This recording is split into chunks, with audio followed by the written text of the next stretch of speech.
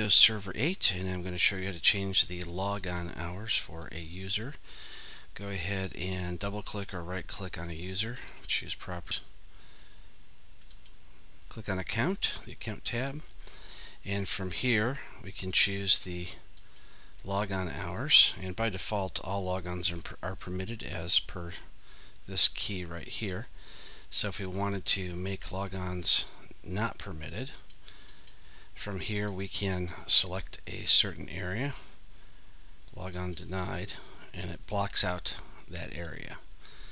And if we change our mind on that, we can go ahead and fill some of that back in and click the logon permitted again. So wherever the area is not blue, the time of day that's in white, the user will not be able to log in.